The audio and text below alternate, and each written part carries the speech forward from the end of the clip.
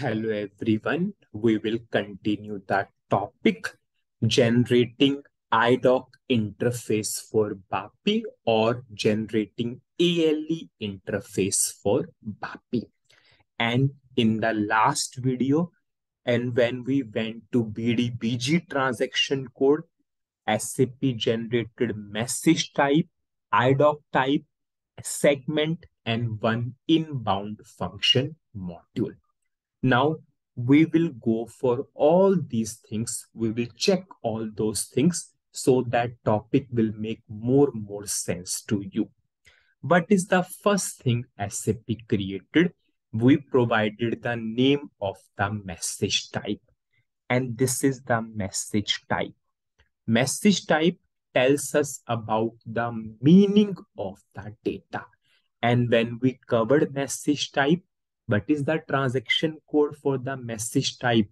WE81.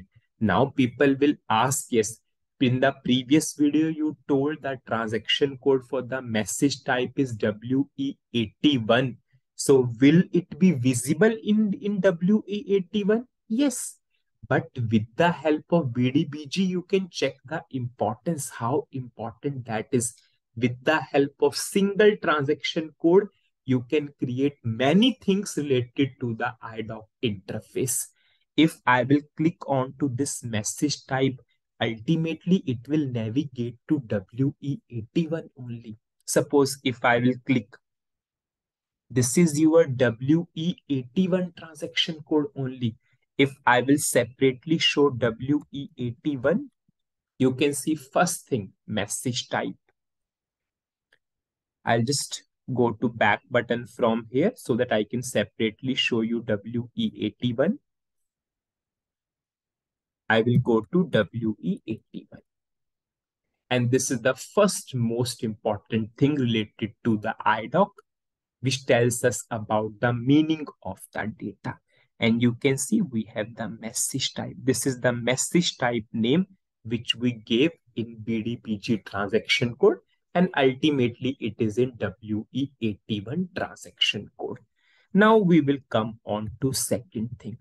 But the second thing created IDOC type. So we have two important things, message type and second is IDOC type. Whenever I will click on to this IDOC type, it will navigate to which transaction code? WE30, because WE30 is the transaction code for the IDOC type or basic type. If I will click here, see this is our WE30 transaction code. If I will separately show you WE30, if I will go to WE30, I will display this IDOC type or basic type. You can see this is our IDOC type. And the next most important thing we covered in the previous video, that segment are the basic elements of IDOC type. Is this you have a segment available? Segment available. Is this the same to same name which generated? Yes. Z1BP employee 27, Z1BP employee 27. Is this a part of your IDOC type? Yes. If I will double click, if I will go to this segment editor, you can see same to same column are there, employee ID, employee name.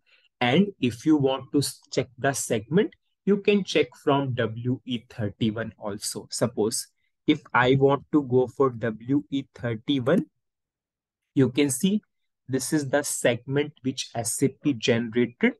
If I will go, we have same to same column is there.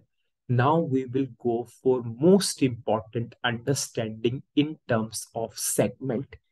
If you see the segment name, you will find it very similar. You will tell that we did something same to same previously in the previous video. Just I will go to my function module which we created at the start level. If I will go to my function module, this is the function module which we created at the start level. If I will display the function module, we created one import parameter, and this is the structure which we created. If I will double click on this structure, is this has the same to same column, employee ID, employee name. So just see how SAP created the segment. SAP simply took the reference from here. And if you see this structure and if you see this structure, only one difference is there. This is ZPAPI employee 27. This is Z1 BP underscore employee underscore 27. So just SAP replaced BAPI word with one BP. Same to same, two columns are there, same to same two columns are there.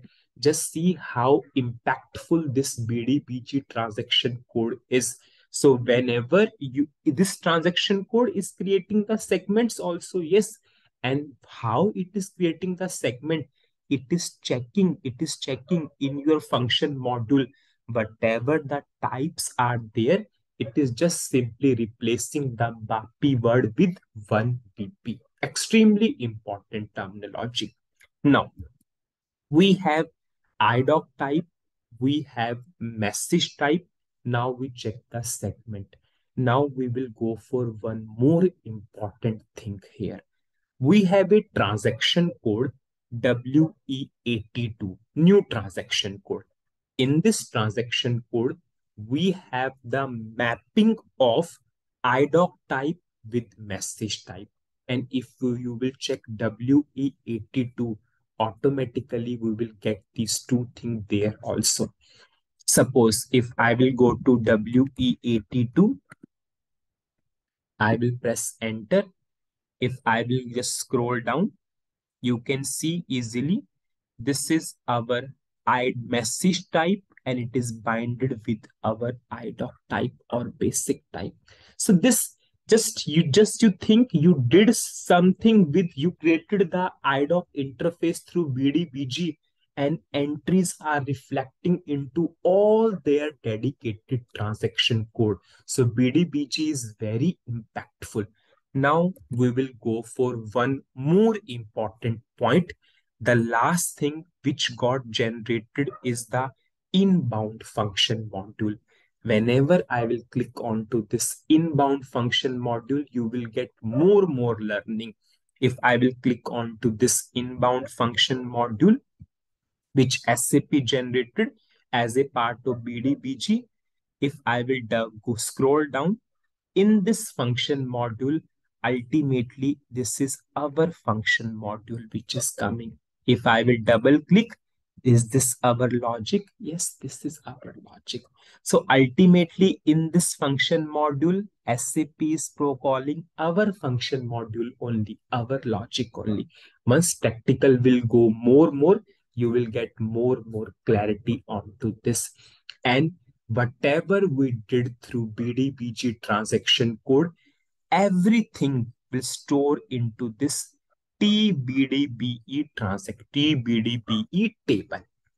And this table also will play a vital role in the future videos, which will help us to understand.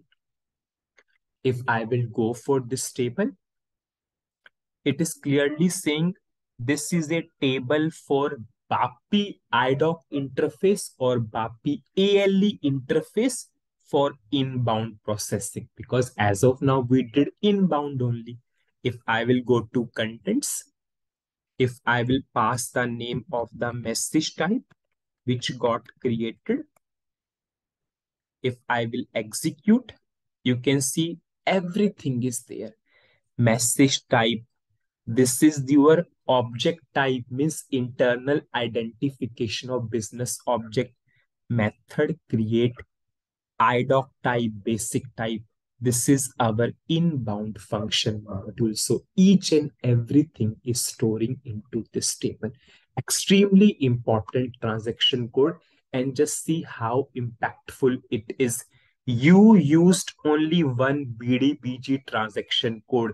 With the help of that, you created the IDOC interface or ALE interface. And just see how many things created. IDOC type, message type, segment, inbound function module, everything. And you are able to check all those things in their respective transaction code. WE81 message type, WE30 IDOC type, WE31 segment. We are able to check the inbound function module. Lastly, we check the mapping also of IDOC type with message type in WE82 transaction code. So that's it in this video. In the next video, we will go for more learning on this. Thank you.